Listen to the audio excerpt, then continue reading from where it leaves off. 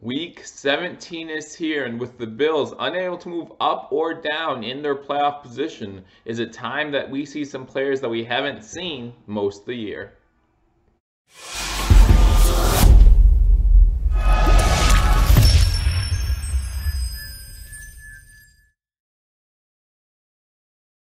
Welcome to Believers Talk. My name is Joe, and welcome to an injury report edition of Believers Talk, where we go over the injury report for the game coming up tomorrow against the New Jersey Jets. My name is Joe. Again, if you haven't already hit that subscribe button, guys, make sure you hit that subscribe button for continuing Buffalo Bills news, guys. Be sure to join in tomorrow as Mario and Paul from Hashtag Sports have you covered for the game, both here on YouTube and over on Sportscaster. Check them out. They do a great job with your play-by-play and live reaction to the game. Guys, I know that tomorrow we can't move up or down any playoff positioning. That doesn't mean that I don't want the win tomorrow. I hope you guys feel the same way. But we might see some names that we haven't been used to seeing most of the season, and a particular name that you guys will definitely be interested in seeing tomorrow on the football field. But first, let's get into the injury report. And again, guys, make sure you hit that thumbs up button. Leave a comment. Let me know what you think about some of these injuries. Are they serious injuries, or are they mostly just rest? I'm leaning towards mostly rest here heading into wild card weekend. We want obviously to have a fully healthy team,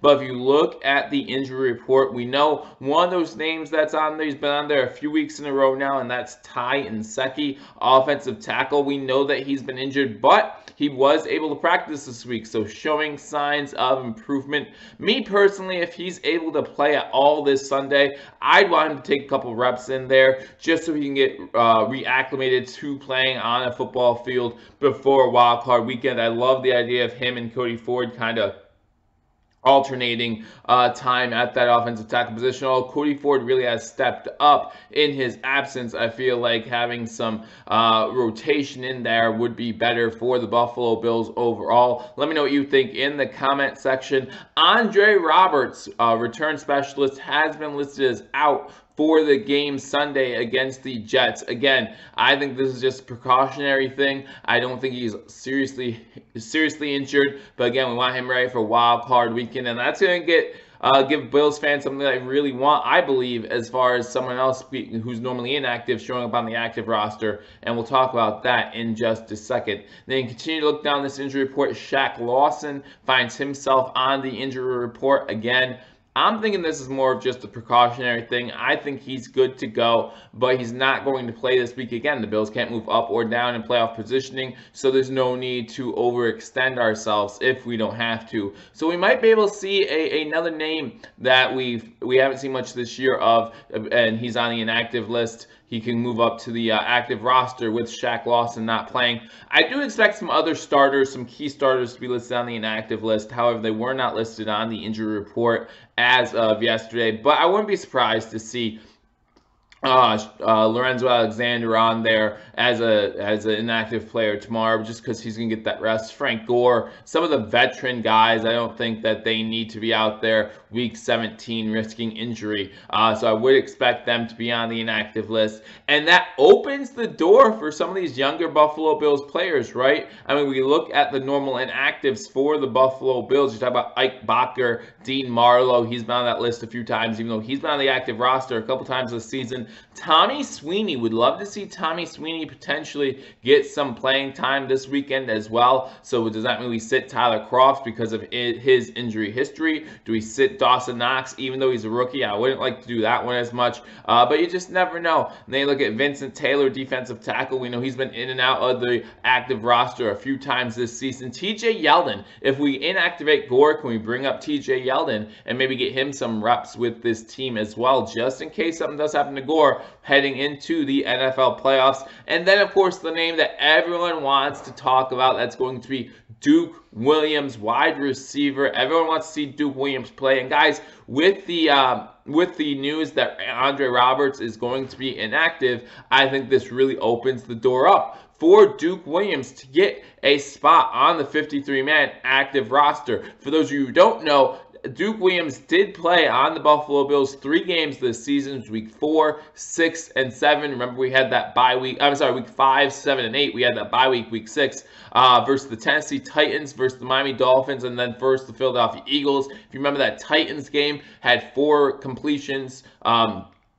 4 receptions, 1 being for that game-winning touchdowns, 4 receptions on 4 targets, did a pretty good job in that game. Started the following game against the Miami Dolphins coming off the bye week, had 1 catch in that game, and then same thing with the game against the Philadelphia Eagles, had 1 catch on 2 receptions. So for the season, he's had 6 receptions for, I believe, around 70, 80 yards, and that 1 touchdown. So everyone wants to see Duke Williams. Most of you know his story by now. He's been well documented on this channel just because in the beginning of the season, I didn't agree with everyone that he would make the starting rotation. He didn't. We did get to see him later in the season. I would love to see continued growth from Duke Williams. Everyone's wondering, hey, why is he on the team? Why is he on the team? Well, you have to think at this point, he did get injured in that Eagles game. Let's remember that. So he was put on the inactive list, and you have to think there's some other reason why he was not put back on the 53-man active roster. Maybe he wasn't understanding the offense well enough. Maybe they needed more special teams hands, and he wasn't good at special teams.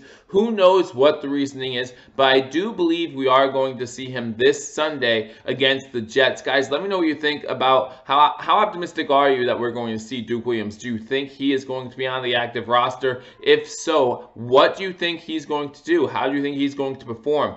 Is he going to be out there when Josh Allen's out there? Or is he only going to be out there when Matt Barkley is out there? And if he's only out there when Matt Barkley is out there, is there a way for him to get himself onto that playoff roster? Everyone wants us to play Duke Williams. Talking about a 6'2" wide receiver, would be one of the taller Bills wide receivers that we would have. We've seen that Foster and maybe even Roberts really haven't contributed in the receiving game, so we would love to see more contribution from one of these players, especially heading into Wild Card Weekend. I think he's going to play. I would love to see him get significant time. I would love to see him possibly even play the whole game with Josh Allen in there for a drive or two, and then also with Matt Barkley as well. See how much he is getting this offense. See if he's understanding this offense heading into the playoffs. Because again, in the playoffs, you never know what's going to happen. People will get hurt. We're hoping to get past week 1. So even if someone gets hurt in the wild card weekend, we want someone who's able to step up and bring something extra to this team. I think Duke Williams does have a chance to make the wild card roster. I think it would take a great performance by him, maybe talking about 7, 8 receptions, 80, 90 yards, and a touchdown, with some of that damage being when Josh Allen is in the game. See how those two connect, right? See how the connection goes between Josh Allen and Duke Williams. We saw in that Tennessee Titans game, they hooked up 4 times. Again, 1 was for that touchdown. He seemed to use his body well in that game, right? Able to get inside position, able to use his body to catch some lasers from Josh Allen. And we all know how much Josh Allen loves throwing those lasers, using his body for positioning like a basketball player would fighting for a rebound or something like that. He is able to do that. So we talk about the injury report, and you see Andre Roberts is on there. Really opens up the door for a guy like Duke Williams to get a chance to play and hopefully play well. And if he plays well, then the Buffalo Bills coaching staff have a tough decision to make as far as which wide receivers to put on your active roster and who to make inactive. Again, I would love to see some of these other guys get a shot here. I think Dean Marlowe will be added from the inactive list. Might see Hyde or Poyer or both listed on the inactive list. Again, don't want to risk injury there. Yeah, I would love to see TJ Yeldon come in for Frank Gore. See Frank Gore on the inactive list. Again, that veteran rest day, if you will. And then maybe even see Ty Nsekhe hopefully in for a play or two. Would love to see Tommy Sweeney come in and be able to play a little bit. I still would expect Ike Bacher, maybe even Vincent Taylor to be on the inactive list come tomorrow. But tell me what you think, again, with the Bills unable to move in playoff position. We're probably going to see some of these guys make the team, make the active roster this week, and be able to make a appearance, be able to make some noise week 17, let the coaching staff know that they're able to play and ready to go if needed come wild card weekend. Again, guys, thank you for joining me on Believers Talk for this injury report edition. Again, you talk about Shaq Lawson already being ruled out, Andre Roberts already being ruled out, Ty Nsekhe possibly still not playing even though he has been practicing. practicing. Lorenzo Alexander, Frank Gore, both getting a rest day, that veteran rest day they always get. Maybe expect to see them on the inactive roster, not due to injury, but just because they don't need that extra game. They know what they're doing, and they can just get ready, rest up for wild card weekend, and that again will open up some spots for these inactive guys. So let me know in the comment section, is there a player on the inactive list other than Duke Williams that you would be interested to see how he does? And if Duke Williams does play, is there a performance that does give him a wild card roster spot? Does he have to go for over 10 receptions, maybe even over 100 yards, maybe 2 touchdowns? Is there anything Duke Williams can do to find himself on that roster come wild card weekend? Again, thank you guys for joining me on Believers Talk. My name is Joe. If you're not subscribed to this channel, hit that subscribe button, like this video, leave a comment.